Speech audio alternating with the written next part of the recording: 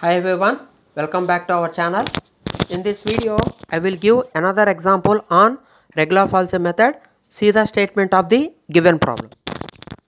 Apply regular falsi method to estimate a real root of the equation e power x into sin x is equal to 1, which lies between 0.5 and 0.6.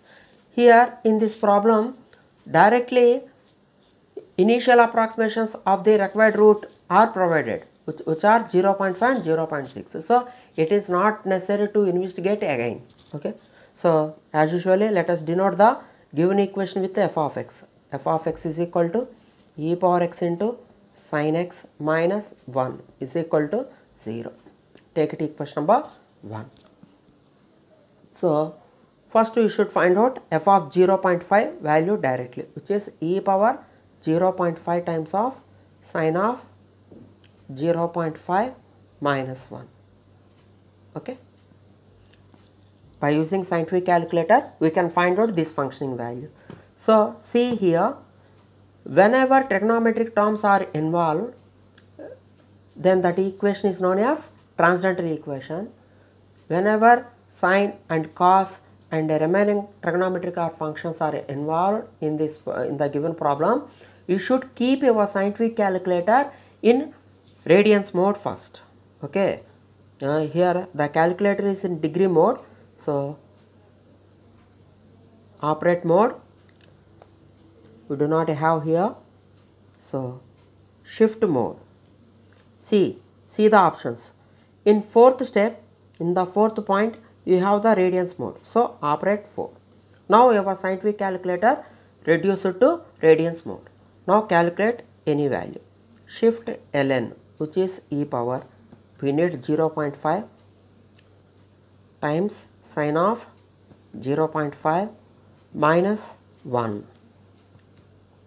So you will get negative, which is minus 0.2095. Don't forget one important thing. Whenever given equation contains sine or cos and the remaining trigonometric functions, you should reduce the calculator into radians mode. Now calculate f of 0.6, which is e power 0.6 and sine of 0.6 minus 1. Again use the scientific calculator. So shift ln, which is e power, so 0.6 sine of 0.6 and subtract with minus 1. You will get the functioning value at 0.6, which is 0.0288. Okay, which is positive. Okay. Anyway, according to intermediate value theorem, we are observing that required root lies between 0.5 and 0.6. So you can take this is a value and this is b value. Okay. So by regular falsi method,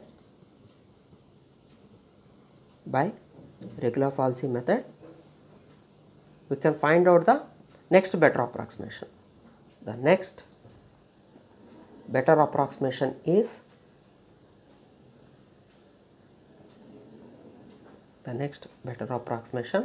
for required root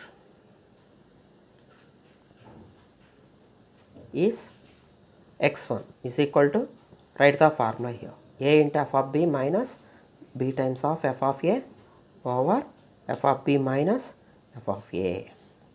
Okay, substitute all values in this one. So what is a value? 0.5 into what is f of b? 0.0288 minus what is b value? 0.6 and what is f of a? Negative value. So you should write minus of minus plus 0.2095 whole by f of b minus f of a. So you will write as 0.0288 plus 0.2095. See the calculation. So directly take this symbol. We can find out the entire numerator and denominator value at a time. So 0.5 times of 0.0288, close the bracket, plus 0.6 times of 0.2095, close the bracket, write the denominator. So 0.0288 plus 0.2095 is equal to, so you will get 0.5879. So don't forget one important thing, this value should lies between 0.5 and 0.6. Now calculate f of x1. F of x1 means you should substitute this value in the given equation. So you will get e power 0.5879 into sine of 0.5879 minus 1. See.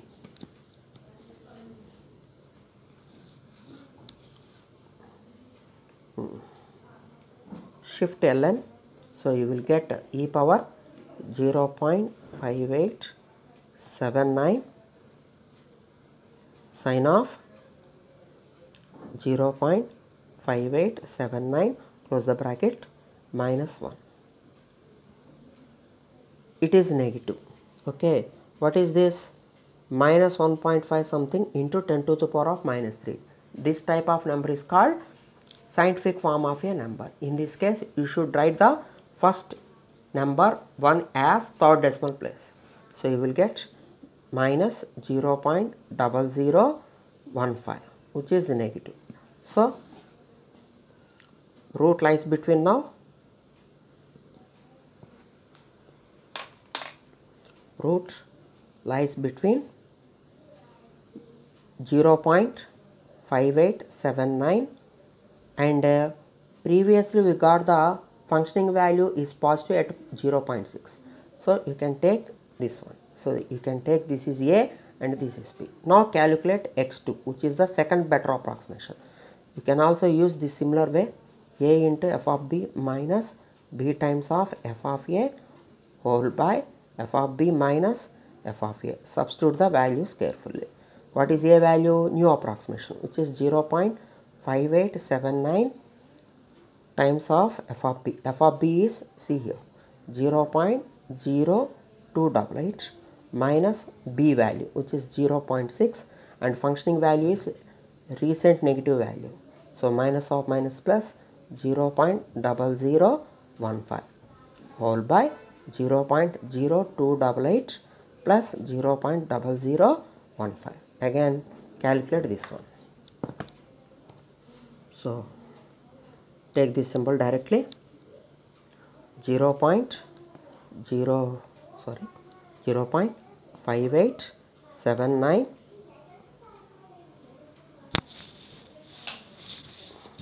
0.5879 times of 0.0288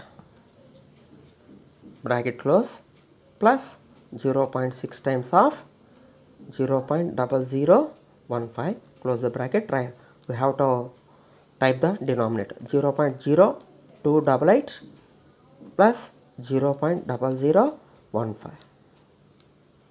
So which is 0.5884.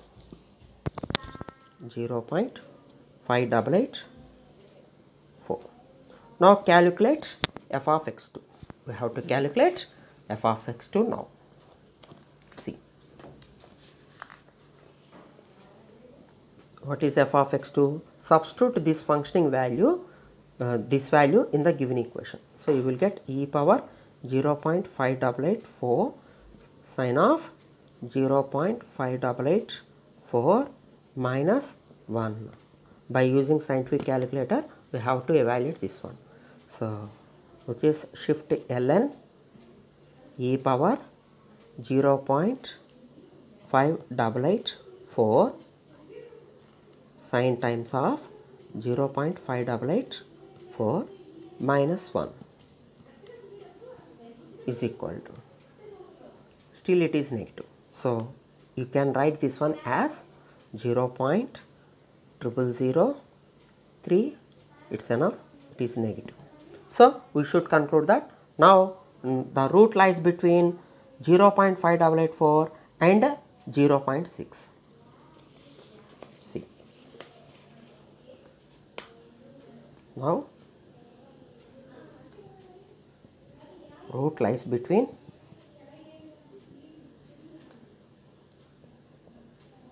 new approximation value 0.5884 and 0.6. You can take this is A and this is B. So what is the formula for x3? Again similar formula. Use this similar formula, A into f of B minus B into f of A by f of B minus f of A. Okay, so A is nothing but 0.5884 times of f of B. F of B is this one, so 0.0288 minus f of B, so B times. So B times is nothing but 0.6 times of functioning value, which is minus of minus plus 0.0003 over 0.0288 plus 0.0003. Okay, actually in between we have negative sign, but the functioning value is negative already, so minus minus you will get positive. So see the scientific calculator again.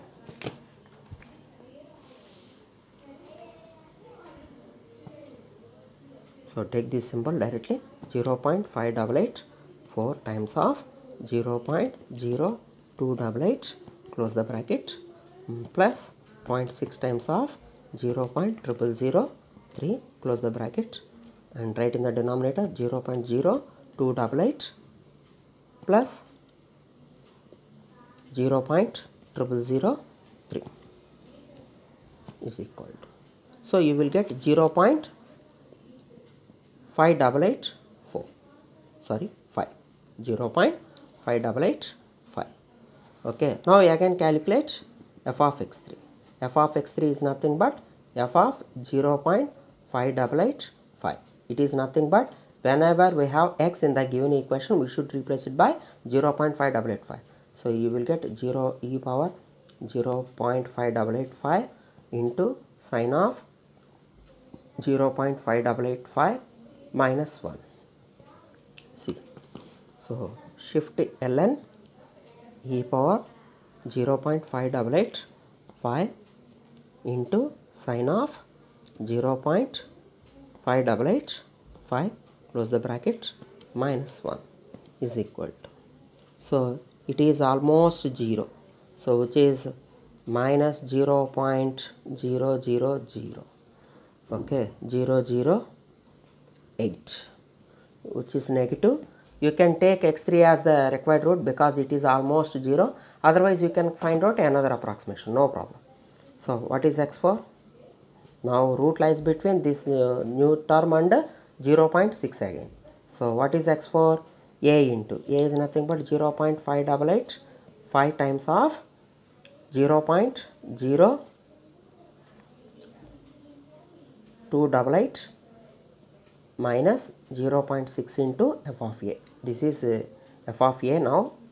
Okay, so minus of minus plus 0.408 over 0.0288 plus 0.00008. If you calculate this one by using scientific calculator, definitely you will get 0.5885. So we are observing that continuously two approximations are equal. x3 is equal to x4. That's why we can take required root as required root of given equation 1 as 0.5885. Right in the bracket approximately. Very important thing in this problem is, since trigonometric function is involved in the given equation, we should reduce the scientific calculator in radians mode. That is the important thing. Okay, thank you very much. In the next session I will give another model. Bye.